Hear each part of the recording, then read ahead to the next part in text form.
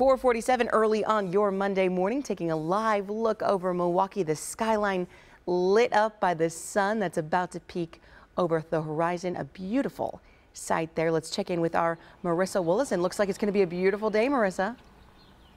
Yes, we are starting off with mostly clear skies, so we are getting ready for a great sunrise. The sun will officially make its way above the horizon at 5:12 this morning, so we're about a half hour away from that. But of course, as you can even see behind me, we are getting some of the orange and kind of yellow hues of the sunrise, and it is just going to be a sunny day overall. So if you're heading out the door this morning, you might want to grab a light jacket. It's a bit chilly this morning. Otherwise, we are going to have some pretty nice temperatures later today. Let's take a look a little farther to the north. I'm here at Atwater Park. But then even farther to the north in Port Washington, we do have a beautiful start this morning where we are at 60 degrees at this moment, and winds are out of the northwest at about 9 miles per hour, so nothing too crazy. Inland spots are a little bit cooler. We are waking up at 52 in Waukesha, winds out of the west at 5. So lighter winds than yesterday, but overall that didn't really impact the feel of the air yesterday. Most of us saw upper 70s and near 80 degrees, so we don't really have wind chills this time of year. This morning we are waking up with 60s towards the lakefront, except for Sheboygan at 51 to start off the day.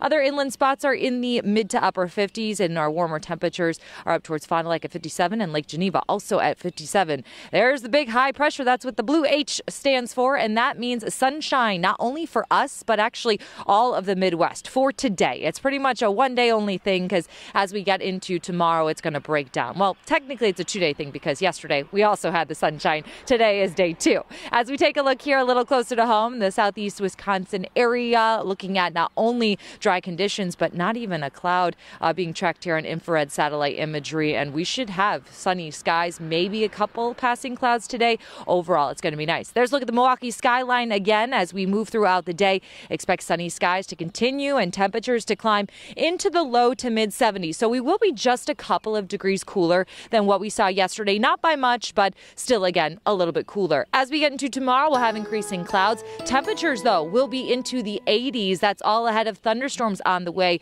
tomorrow night. As of right now, nothing looking severe, but we are looking at good flashes of lightning, rumbles of thunder as a cold front swings through. Slightly cooler on Wednesday. We will be cooler by the lake, warmer inland. And then, yes, Thursday, we're back into the low 90s. That is before a few more rain showers as we get into your Friday morning.